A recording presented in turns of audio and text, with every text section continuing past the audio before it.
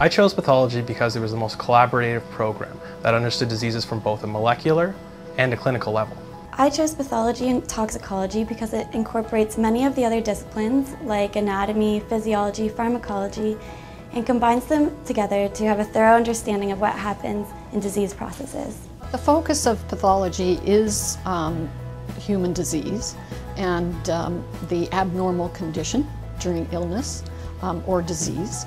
So in our program, what we try to do with our students is give them a basic foundation in how the normal system works. So that means looking at physiology, anatomy, biochemistry of all of the systems within the human body, and then the pathology is overlaid on top of that. Following the basic foundation in biochemistry, physiology, and anatomy, students in their 3rd and 4th year get an introduction to pathology.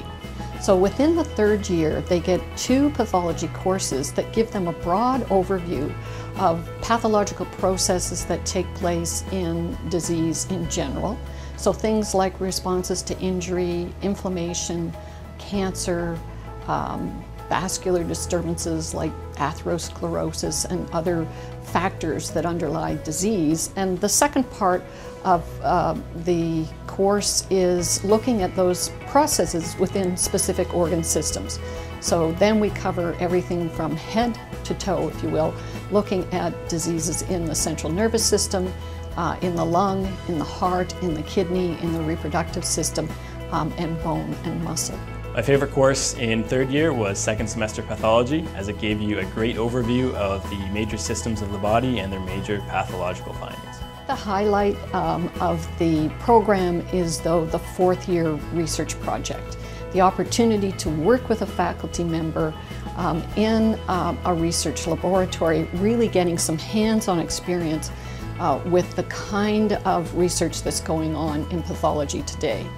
That can take place in a basic science research laboratory as well as one of our clinical laboratories, so they can run the spectrum from looking at animal models of human disease to actually working with human tissues that are available to us through the pathology service department.